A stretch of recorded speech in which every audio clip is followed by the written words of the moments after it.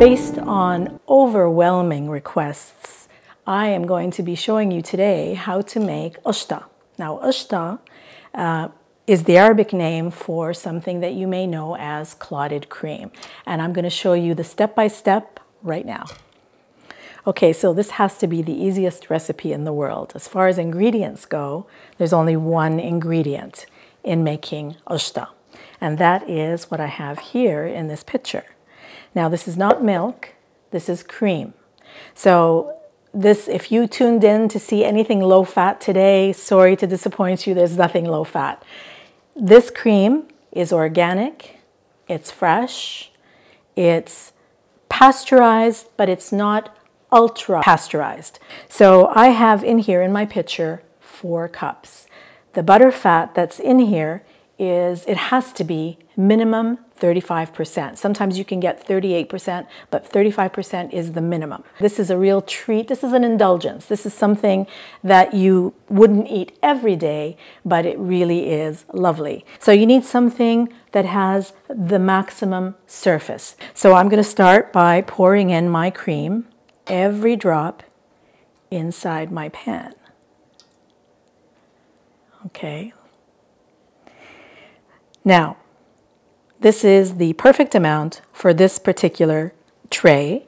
You want to be able to have some room, okay? You don't want to fill it to the rim, so it's sort of halfway full or 3/4 full.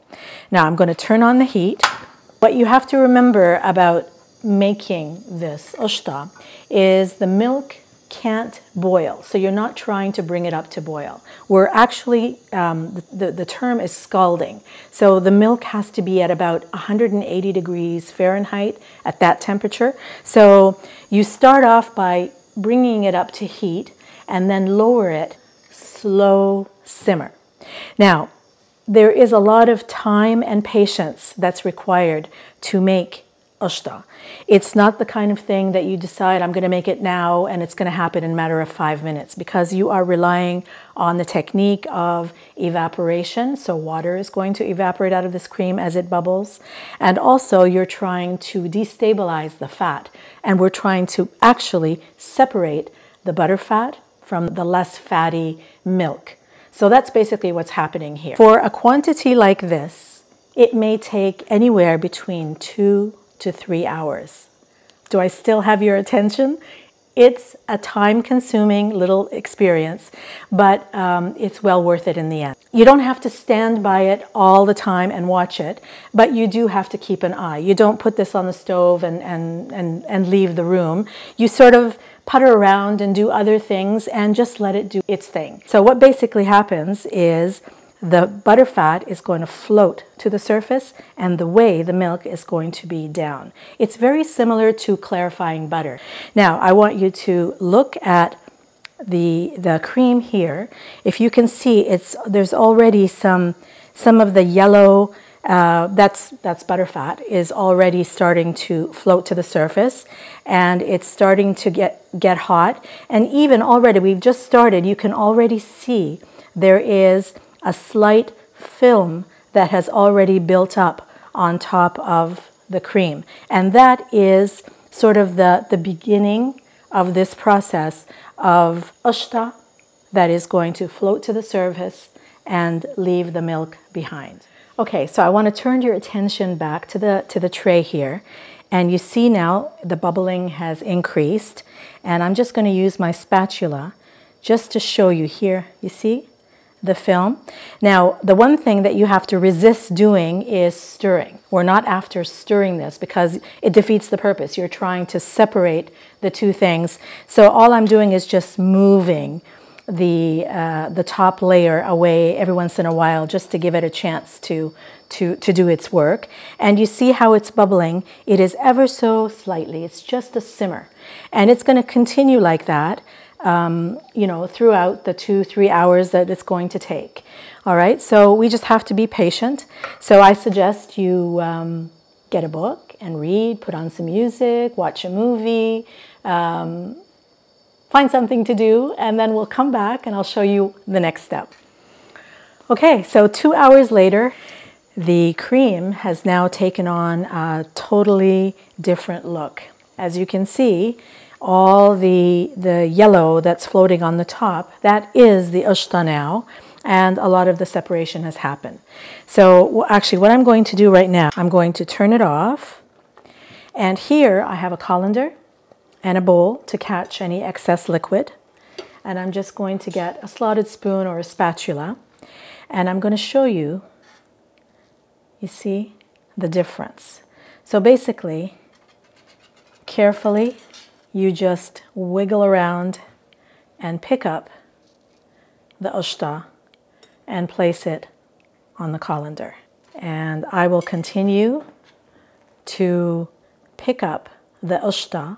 And actually in Arabic, it's called Ashta. The reason it's called Ashta, it's a verb. It comes from the word ashat, which means to take out whatever is floating to the surface. So it's a perfect name for the dish.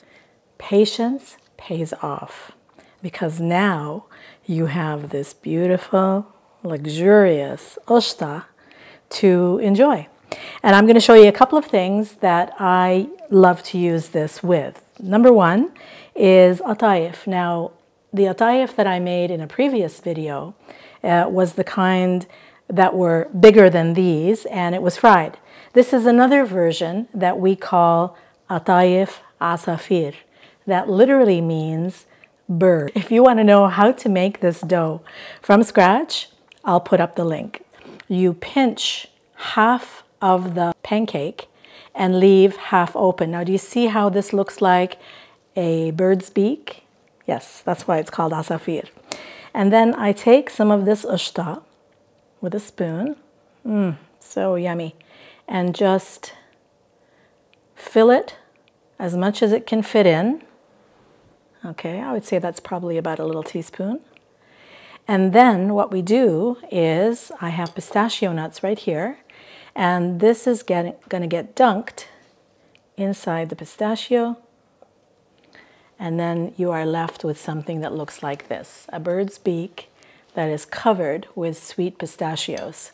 Remember, the Ashta has no sugar in it. It's not sweet. It's milky and creamy, but there's no sugar whatsoever. And the same thing with the atayef.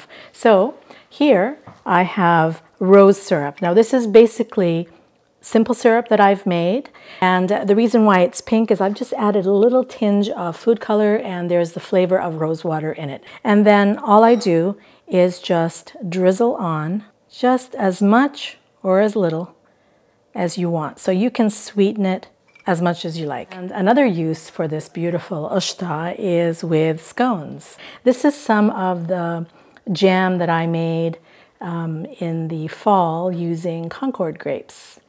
And then I put it on top of the scone, and then I take a little bit of the Ashta and place that on top, and then cover it, and there. And another use for Ashta, and it's very, very popular in the Arab world, and it's often a treat that you get in a lot of Arabic restaurants. I can't think of anything more delicious and luxurious, where you get a couple of dollops of this beautiful Ashta, usually on a plate, and I'm going to put just a little bit here. I think that's more than enough for one serving.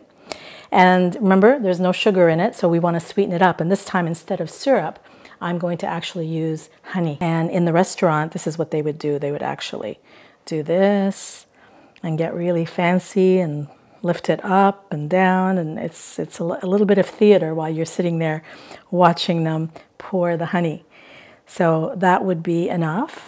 And then on top, we garnish it with sweet, crunchy, beautiful, buttery pistachio nuts. I'm going to start with this one first. Yum. Get a little bit of that honey. It's the creamiest, dreamiest Ashta I've ever had. I mean, when you make it from scratch, there's really nothing quite like it. And the honey complements all that richness of the buttery Ashta. And of course, the pistachio nuts are just that nice sweet crunch that are just perfect. I think I'll try the atayef. And the atayef is already doused in syrup, and you would just pick it up like this. I mean, I'm not going to put it all in my mouth, but it is technically a bite. I'm just going to take a little big piece. Yum. Even though Ashta is in here and pistachios are in here, very similar to the honey, the rose syrup gives it a completely different taste. It's got that nice floral background that's so indicative of desserts in the Arab world. And the pancakes that hold it all together give it just a slight chew, a nice texture as well. So this is really, really nice. I'm just going to try one and just take a little bite.